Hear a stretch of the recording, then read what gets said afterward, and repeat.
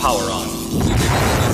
Hey guys, welcome to another Patreon special missions request. And this one is courtesy of Michael Choi, who just last weekend sent the gift box that I did the unboxing for. And today we're taking a look at the 1987 Captain Power figure from Mattel. So, much like the Rambo figure that I just recently reviewed, these don't stand on their own, so I've just jerry-rigged. I've MacGyvered this little thing here to keep this thing standing. And 1987 was a very busy year for new toy lines. In the Army Ants history video that just went up on the channel recently, talked about a lot of the other lines that came out, Visionaries, Battle Beasts, and Mattel decided to try something new with this new line called Captain Power. So for those who aren't familiar with Captain Power, even though it's not one of the most remembered 80s toy lines and TV shows, it is actually one of the most revolutionary. These toys were designed to interact with the TV show. So there were characters on the TV show that would have flickering chests, flashing guns, and they could shoot certain vehicles that you had from the toy line, and you could shoot back too. So the two would interact with each other, and it was really way ahead of its time. And also there were characters on the show too that were completely CGI, robotic characters. So I always remembered it just being something that was really imaginative, a trailblazer for things to come. Basically an interactive video game years before that type of stuff was coming out regularly on home systems. And the Captain Power figure was available a couple of different ways. He was single carded, and he was also available as part of this thing right here, the Captain Power On Engergizer. And I've also seen pictures of the Power Jet that both came without a figure and with Captain Power. So very similar to He-Man and the Masters of the Universe, who are hanging out back here. In G.I. Joe, basically they would hardly ever do that. If a figure was single carded, he was single carded, and if a figure came with a vehicle, that was the only way to get that figure. You didn't have a second chance at it. Whereas with Masters of the Universe, you could get, isn't that strange? The back of the box is upside down. But you could get He-Man single carded, you could get He-Man double packed with Battle Cat, you could get him in a 3-pack, you could get him with a vehicle or another steed. So same mentality was applied to Captain Power, and this was a trademark of 80s toys as well, very similar to G.I. Joe file cards. You'd get the full name, which is Captain Jonathan Power. You get his rank, his military background, characteristics, weakness, special feature, military insignia. So things to round out the character a little bit. And then this reminds me of the Inhumanoids Earth Corps figures, where you have these little details of what he actually has on his suit. Got the power suit, headgear communicator, magno grips, chest energy shield, power blaster, and then down here we get some pictures of some of the other toys available. There's the Engergizer, the Power Jet, and then over on the bad guy side, the Phantom Striker, the Interlocker, and then here they talk about how you can actually shoot things on the screen. Light rays are for illustration only, so it didn't actually have visible beams. It was invisible beams that you could fire at targets on the TV, and they fire back. So something on the TV could actually hit your power jet and cause your pilot to have to eject. And some more details on the back of the Engergizer. Once again, interacting with the TV. And there you see the jet ejecting its pilot there. So it's not just a defensive thing, it's an offensive thing. Really imaginative. And I know Thundercats tried their hand at the laser thing too with Cat's Lair and a couple of the other smaller accessories. Brave Star also was all about the laser firing gimmick, laser tag. And I really like how on the front of the box you can see the figure in a window, complete with red background too. So that is very similar to the way G.I. Joe vehicles were packed, and they had their figure visible in the window. Visionaries as well. So I always liked being able to actually see the figure inside instead of just a picture of the figure, which is how they did it on some of the G.I. Joe vehicles. Alright, let's take a look at the Captain Power figure himself out of package. And here is Captain Power himself, and it's all about the chrome. Love that shiny, gleaming chrome. So this particular figure is from the Power On Energizer set. So he was unused, untouched when I opened him up. And the great thing about Captain Power toys is they're still very, very affordable. So if you want to be able to have that feeling again of opening up not just a reissue or an homage modern toy, if you want to open up the genuine article, an original Captain Power figure, you can still do that for a very affordable price. The figures today aren't actually that much more than they were back when they were originally released. Same goes for the vehicles too.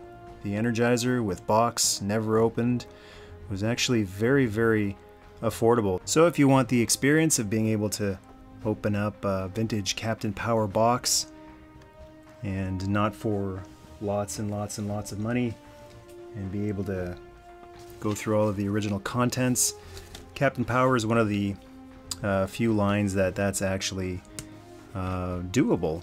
So here's a few of the things that were included with the Engergizer box. This to me looks like a Brave Star accessory. I've seen some of these, never had the Brave Star stuff growing up, but in the Brave Star stuff that I've collected in the last few years, this folds up and you can put this foil on. You stick it on there and it's like a target that you can shoot with the jet or even with this thing. So these are used stickers for the Engergizer, which I'm gonna drop right there. And this is another sticker that I've also applied around the middle there. And you get this really nice card. It's like a giant sized data card, info card on the Engergizer. And it gives you a bunch of info on it: force field generator, power beam magnifier. So on the show, Captain Power used to go into this thing and charge up. That's how he recharged. Energy platform, destroy if captured. I like these little things right here to make them seem very top secret. And then over on the back, there's some more information about what the Engergizer is, system engineering. Look at all this information. That's awesome. It's so cool to be able to open up a toy and not just have it be a toy you play with, but have a bunch of literature that you can continue reading up on and fill out the story. It also came with this battle guide, rules booklet, how to play against your TV. So there's a nice table of contents there and information here, steps that you need to do, how to, all the distance you need to be from your TV, types of TVs used. I don't think these work on the newer TVs, new LEDs and plasmas and flat screen TVs. I think you'd need an old style boob tube for this to work anymore. And this whole thing is actually very detailed. It opens right up and tons of steps here. Very involved process. Man, possibly even very overwhelming for a little kid who just wants to shoot at his TV. And then instructions for the Engergizer, similar to Transformers instruction books or He-Man, just to make sure you got all the pieces, figure, his pistol, and then a little diagram of how to assemble it and instructions on how to insert the batteries. So we'll get to the Engergizer in a second, but just taking a quick look at Captain Power, he did come with a gun, and these are the most fragile vintage guns, vintage accessories of any toy line that I've ever seen. Some of these have just crumbled, have been crumbled in the package I've seen, and quite a few of them, just from popping them in the figure's hand, have broken. If you're familiar with gold plastic syndrome, that's what all of these accessories seem to suffer from, whether they're gold or not. They're just an incredibly brittle plastic, and I'm hesitant to even put this in here, but what can I say? I like to live life on the edge. Luckily, that hole is actually, it's not that tight, so that gun fits in there nice. It's not snug. No real danger of it breaking, but you're going to see that a lot on Captain Power figures. In terms of articulation, he's kind of like a G.I. Joe. Not quite there, but it's got the same type of shoulder movement, and he can do a full 360 as long as you move his arm a certain way. If you go like this, he kind of gets in his own way, but if you come out all the way, it gives him a little bit more range. He has an elbow bend, which I don't dare try to push all the way, because once again, like, his hands seem to be made of that same gold plastic syndrome style of material. So the less you futz with these guys, the better. His head moves left and right, and it's the helmet is sculpted on. It was not a removable helmet. And for the feet, his legs again are similar to G.I. Joe's legs, being able to go out and up. Can he do the splits? Sort of, almost. He's almost there. And knee bend too, which when you start to feel resistance, stop, because you don't want to push it. And that's about it. So in terms of posability, articulation, there's really not much there. It's a little bit better than a He-Man figure, but the chrome is what's really the nicest part about these figures. It makes them much nicer display pieces than actual play with pieces. Just such nice, shiny, glimmery chrome on them. Very similar to a Silver Hawk. And to give you an idea of what kind of size he is actually exactly G.I. Joe scaled, or maybe just a teeny tiny bit bigger. They're about the same height if a Joe is on a stand. So we've got another science fiction looking Joe in here with him, sci-fi. And then compared with a Masters of the Universe figure, just like a G.I. Joe, He-Man towers over Captain Power. And next up is the Power-On Engergizer. So the Captain Power figure has a hole in his back.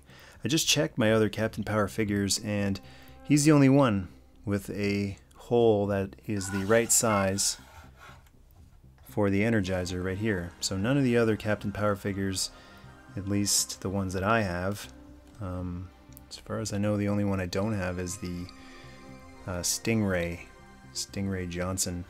So I don't know about him, but the other standard Captain Power figures are not compatible with the Power-On Engergizer. That's too bad. It would have been cool if they could all go in here and get powered up.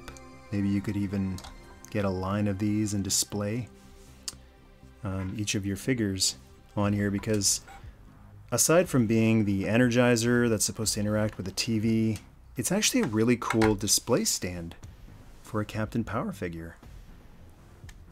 So on the back, there is this handle, which you can actually pop in like this, and then you can push it up, but this one's rather tight and I don't want to really force it, and just plugging it in like that is pretty sturdy too. So if you wanted to use it kind of like a gun, I guess, you can walk around and carry it by the handle instead of like this. It's a nice little extra, I suppose, but it's not really something that that I need. So the big thing, other than being a nice display stand, this thing is actually electronic. So down here is a battery compartment, and it's nice when a ribbon is included, which you just give it a tug and the batteries can be very easily pulled out. And inside there's a diagram of how all the batteries have to go. So the ones on the back go like so. Put in our Toys R Us Canada batteries, and one going the other way in the bottom. Now this thing is a beast. It takes 4 AA batteries, and I would think something that does the same job today would probably only need 1 AAA battery. And 2 more going the other way. But the Captain Power toys must have really eaten through the batteries like crazy. And one more like so. You don't need to put the cover back on, but if you want it to look nice and tidy, you can just slide that back on. Make sure the ribbon is tucked in there, not getting pinched. And once you have all that closed up, you can flip the on switch, which is right here. And when you do, you get a cool classic 80s computer beep sound. Let's try that again. That's awesome. So that's a cool little signifier just to let you know that you've put the batteries in the right way. Now that it's on, it's got a button on the back here, which is what I guess shoots out that signal that we saw in the pamphlet. And I gotta warn you, it's going to be a really cool light that flashes in behind, and it actually lights up Captain Power's chest emblem, but it is one of the most annoying sounds you've ever heard. Here we go.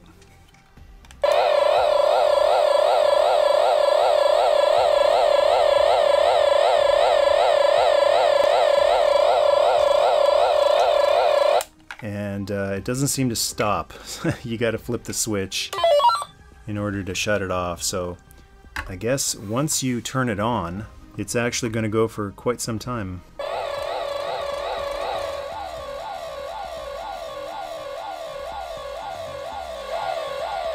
So luckily that doesn't go indefinitely.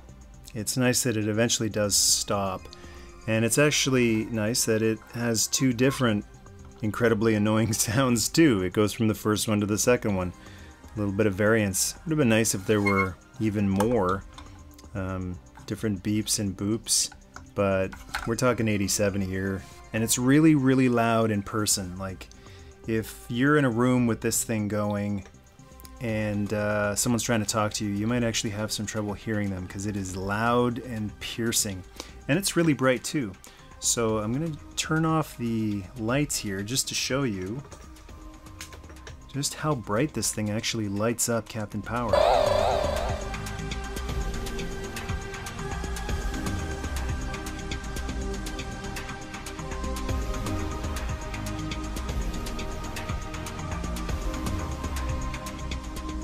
So that's Captain Power and his Power On Energizer. If you've got a Captain Power memory about either the show or the toy line that you'd like to share, scroll down and go to town. Thanks to the Patreon tribe for your continued support. Looking forward to upcoming roundtables as well as the next cartoon commentary for G.I. Joe Resolute. Feel free to share the video with other Captain Power fans and to join the tribe. Power on, subscribe. Nerdmaste.